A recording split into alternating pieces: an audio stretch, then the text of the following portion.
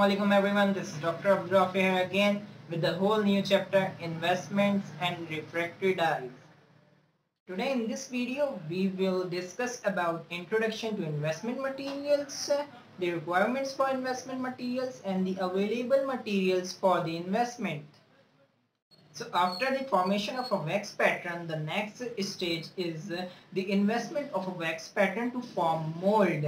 The assembly is located in the casting ring. Then the investment material in its liquid form is poured into the casting ring so that it can surround the wax pattern, and then we burn out the wax through lost wax technique, and we have the resultant mold. Then we add the molten alloy, ceramic or acrylic through the sprue. Now I will tell you guys that how this process of forming a mold through the investment material works in the following diagram. So now look at this picture. This is casting ring in which wax pattern is adapted, and this highlighted part is investment materials which surrounds the periphery of the wax pattern. This tunnel shape is sprue which helps the molten alloy to get into the mold, and this here is crucible. Basically crucible is a place where is a container where molten alloy lies, and this here is the wax pattern. Let's suppose this casting ring is empty. There is no investment material in it yet.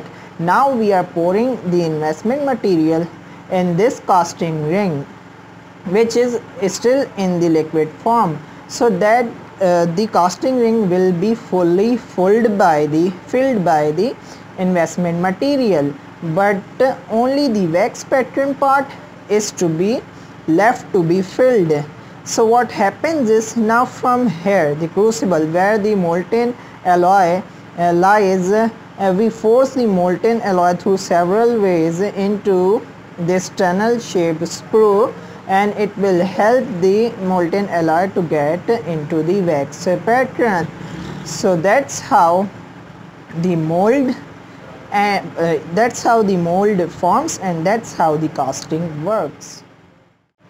Now the requirements of investments for alloy casting procedures. The investment material should be dimensionally stable, that is, it should have dimensional accuracy. There is no dimensional changes occur before and after the setting of the investment material. Investment materials should be capable of reproducing the shape, size and detail recorded in a wax pattern. So now the investment material should withstand high temperature more than 1000 degrees centigrade, and also investment material should have high compressive strength, because the molten alloy put compressive forces onto the investment material. So your investment material should have high compressive strength so that it can bear the compressive forces. And lastly, the investment material should expand enough to compensate casting shrinkage. This expansion will be of several types. One is of normal expansion during setting, and one will be the thermal or hygroscopic expansion.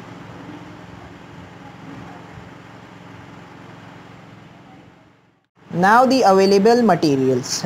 So basically investment material is mixture of refractory material, binder and other chemicals. Now we will study refractory material and binder in the detail. So now what is a refractory material? Refractory materials are the materials which are capable of withstanding very high temperatures without degradation.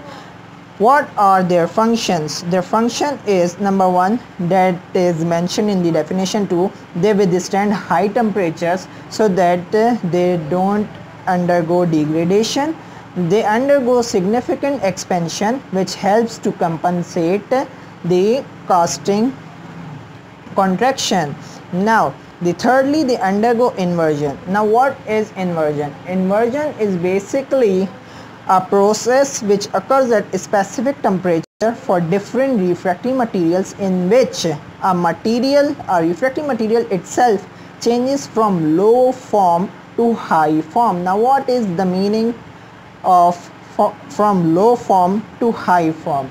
Low form to high form means that the refractory material will convert it from more compact form to the less compact form, and we can also say that more dense form to less dense form.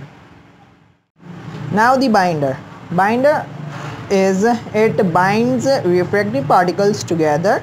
Binders are of several types for different investment materials. Calcium sulfate dihydrate is the binder for gypsum bounded investment materials, and magnesium ammonium phosphate is the binder for phosphate bounded materials, and mixed ethyl silicate with methanol and diluted HCl is binder for silica bounded materials.